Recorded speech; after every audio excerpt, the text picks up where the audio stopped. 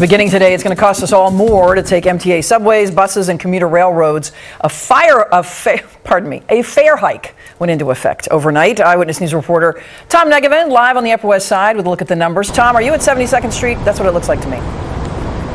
I'm at 72nd Street, yes. Right. Yes, I am. Right. Some other numbers for you, too, Michelle. Quite a few of them this morning, because you know how we love to talk about numbers early on a Sunday. This is about a 4.5% increase across the board. So here at the subway at 72nd Street, that'll equate to about a 15-cent increase each way. Same for buses. Let's take a look at sort of how it breaks down by the numbers. That subway and bus fare goes up from $2.75 to $2.90 effective today. Your monthly MetroCard goes from $127 to $132. Express bus fares go from $6.75 to $7.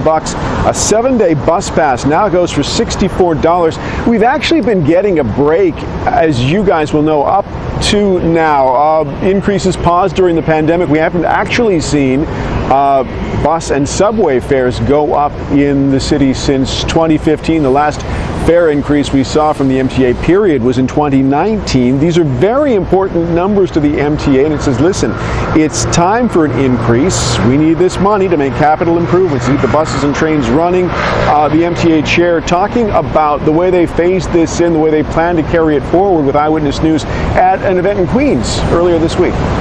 As part of the solution, the governor and the legislature attacked the problem of the MTA's budget deficit, which was in excess of $1 billion, and they solved it. But part of the solution was a restoration of the small fare increases that we have always done, about 2% a year, 4% every 2 years. In order to hit that number, we needed to eliminate some of the promotional fares that we started just at the beginning of, during COVID. This was one of them. And Jenna Olivo making reference there to $1 billion in state funding that helped ease the pain of increases at the MTA for commuters while keeping the budget relatively balanced. So this is about a $305 million boost for the MTA's bottom line. The good news here, some of the good news, is that reduced fares for impoverished New Yorkers and for senior citizens remain untouched in all of this. Additional revenue expected next year when congestion pricing is expected to take effect.